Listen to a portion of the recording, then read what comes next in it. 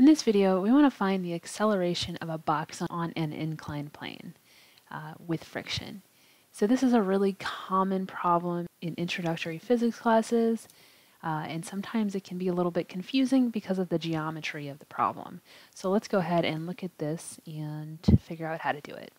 So a 4.6 kilogram box is on a ramp with an incline of 45 degrees.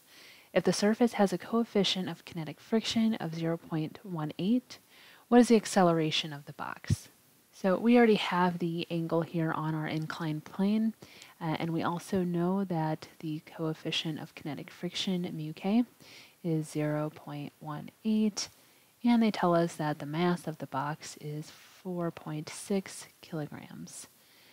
So let's go ahead and look at the forces that are acting on this box and the directions. So first of all, let's set up our xy axis. So x-axis in this type of problem is generally considered along the direction of motion, so along the surface of the ramp. And then the y-axis goes straight through the box, perpendicular to the motion of the box. So the forces that we have acting here are going to be friction, which is going to be opposite of the direction of motion. So the force of friction points up the ramp. Then of course we have the normal force from the surface of the plane going up. So this is the normal force, and this is a positive y-axis, and force of friction goes up the positive x-axis. Then of course there's the weight of the box. Now normally we're used to the weight of something being directed from the bottom of it downward, but in this case on the plane it's directed at an angle towards the floor, which is not along the y-axis. So that's the weight, and we're just going to call that mg. And then we have the direction of motion. Now this isn't the force, but the acceleration is directed along the negative x-axis. So this is our acceleration, which is what we want to find. And we know this is going to be negative because this is along the negative x-axis in this case.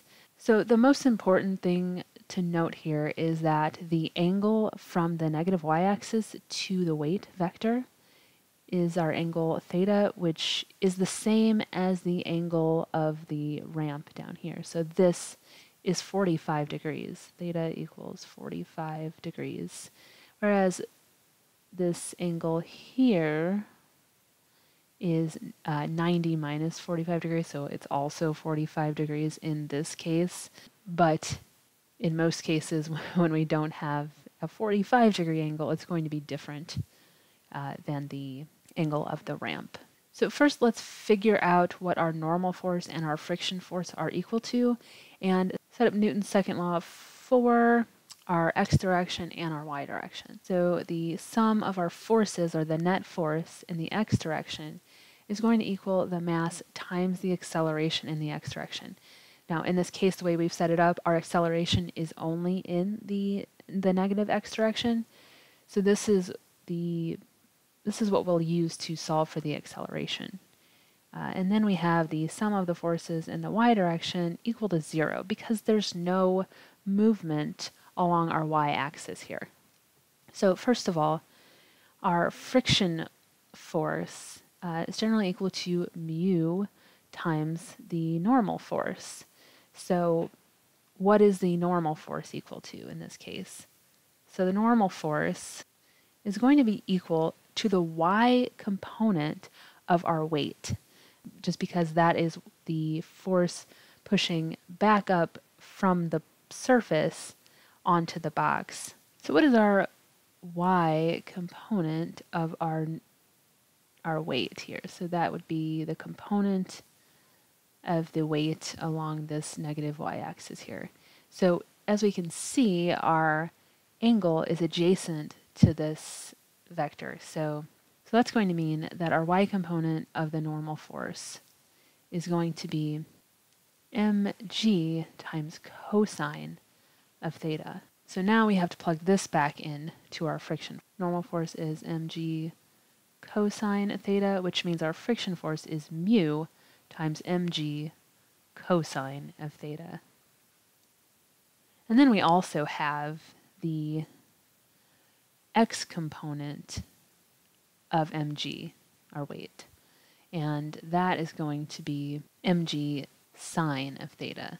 This is technically the opposite side of the triangle from the angle, so it's sine. So let's go ahead and use our x components of these forces and solve for the acceleration then. So our x components of our forces are going to be the force of friction, which is in the positive direction in this case, minus the x component of our weight, which is mg sine of theta.